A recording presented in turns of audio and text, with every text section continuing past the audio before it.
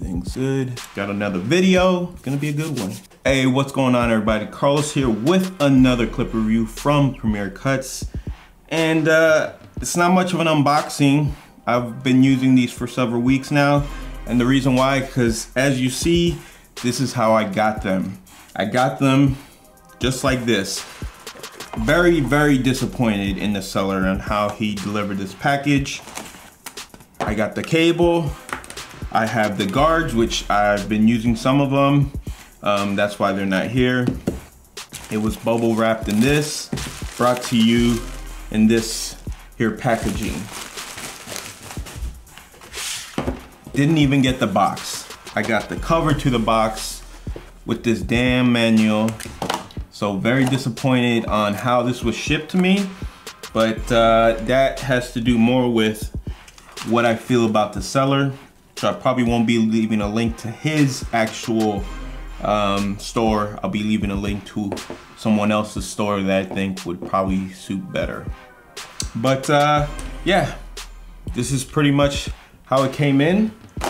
I didn't do an unboxing for this video, again, because you saw the way it came in packaging. Now, what I have been doing, I have been using these, and we are actually talking about the Kemei 1996. There's a 97 version. I got the 96 because the difference between the two, from what I understand, is I have an LCD screen on this guy right here. As you see, I have a percentage sign that shows how much battery is left. And I believe the 97s, they only have an indicator light. You go from red to green. I think having this LED sign might be a little bit more worth it. I have to check to see if the battery life is the same. I'm not exactly sure. I'm not exactly sure if the battery life is exactly the same, but I don't see it being that much different. If we look at the box, we will see that the battery life on this one is 2000 milliamp, which is a hour-and-a-half charge time, approximate time of 210 of use continuous. And that leads me to one of my gripes, is that now that I've tried the 1986 Kemeis, that has spoiled me. Okay, that has spoiled me with battery life, because the battery life on these will give you about 3 to 5 haircuts.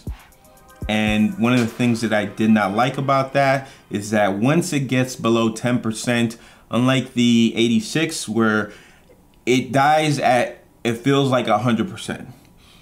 Which means like when that battery finally dies and the clipper shuts off on you, the power from 100% to 0% stays the same. Where this one, once it gets below 10%, you start hearing the motor kind of dwindle down. It's like boom, boom, boom. You know, it's not giving you that constant full power and then shuts off. The 86 do, the 96 don't. So battery life is not as good as the 86. But the 86 are a different kind of a machine. That is 2500 milliamps. So it feels like you can easily get 3/4 of the day, if not a whole day, depending on how much cutting you're doing and how fast you are.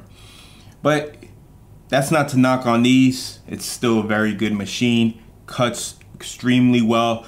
Build quality is much better than the 86. Not to say that the 86 don't have good build quality, because they're both metal. This just feels a little bit heavier, a little bit more heftier. That could be a drawback for some people. For me, it's not a drawback. I still like the way this has the, what you can see is the clicks, which is a good and bad. In my opinion, I don't like the way these clicks, because you got 1, 2, 3, 4. If there was a 5th click in there, I think it would have been perfect. But because there's only 4 clicks, you're not really allowed to kind of get in between. You know, when you're fading and you're going from, you know, open to close, sometimes there's that little gap between, you know, the first 2 clicks that really are important when you're doing some, you know, doing a skin fade.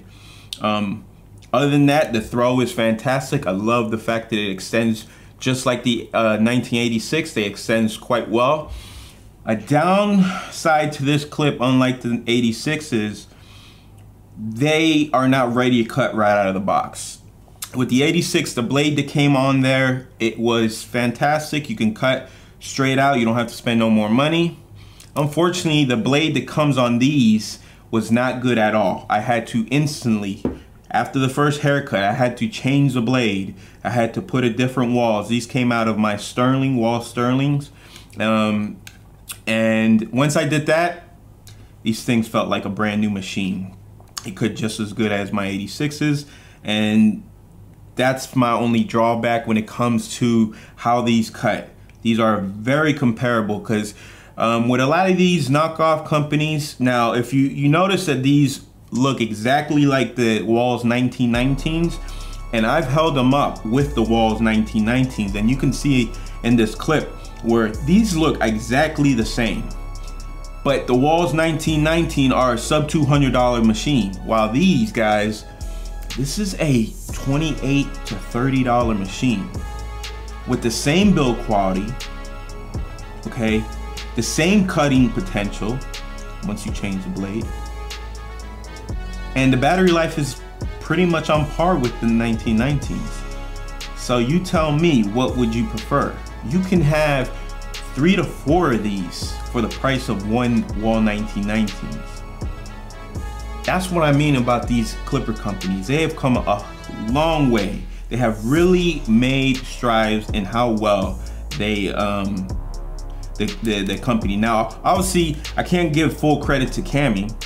I'm a huge fan of Kemei when it comes to, you know, their branding and what they're putting their name on. But this is just they make this clipper in a lot of different names. Kemei's just the one I prefer to get. I like their logo, it looks good compared to my Surkers, which are over there. That name just doesn't even make sense for a clipper company. But it's a good clipper, which review on that guy, these guys right here, will be coming up shortly. I just wanted to get this video out first. So make sure you subscribe for that, and follow me on Instagram where I do a lot of behind the scenes stuff. Now anyways, get back to this clipper review. Again, these things cut fantastic once you change the blade. Motor is very powerful. You can hear it's not too loud, but it's definitely noticeable when you're cutting. The ridges might be something that you might like, but the handle feels very well. It came very tight. I like actually my handle to be a little bit tight when I'm first starting out, because the more I use it, the more I open and close, it's gonna loosen it up a little bit. I've had no problem. It's very easy to zero gap these, and I can't say anything negative about that. Again, this is a really nice clipper, especially for the price.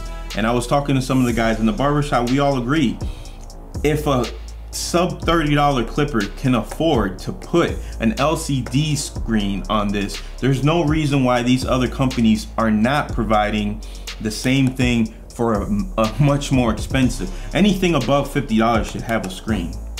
It makes more sense, especially when you're talking about a wireless clipper.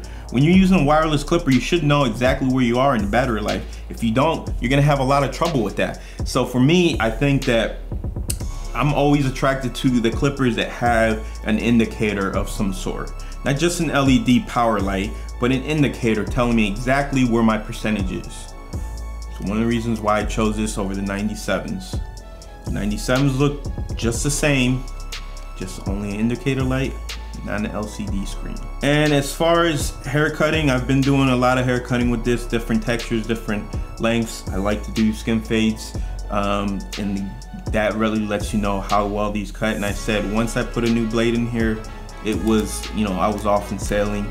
A lot of the guys, and I have a couple of guys ended up wanting to pick this up, and they did order him.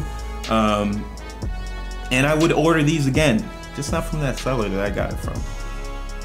Terrible packaging. Couldn't even do an unboxing for you guys. It's one of the reasons why I actually spent $5 more to get the box. And look what I got. I got this crap. I should have been able to do an unboxing for you guys and have that experience so you know exactly how it comes in. I have seen them in the box. I have seen them unboxed before. I just didn't get that experience, so I'm kind of bummed out that I didn't get to share that with you guys. But don't worry, we got plenty more clippers to review. Guys, if you haven't already, make sure you like, share, and subscribe. That's most important. Share this video with somebody who you think needs to hear about this machine. Again, my opinion of it, it is a fantastic clipper once you change that blade. It's not many clippers that come with this kind of build quality. So once you change that blade, this clipper's perfect. And for the price, you're gonna spend, let's just say for a good blade, between $15 and $20 more. So you're talking about spending under $50 and getting a unit like this with this build quality and this potential. In the right hands, it's gonna make you some money in the long run. So guys, this is my clipper review for the Kemei KM 1996s. If you like this video, make sure you like and subscribe and share this. Also follow me on Instagram. If you do, I will be shouting some of you guys out in my next videos, so stay tuned for that. And like I said, I got these guys, so be on the lookout for this video, possibly next week. I've been using them just as much as I've been using these, and you'll be surprised. Guys, thanks for tuning in again. Peace.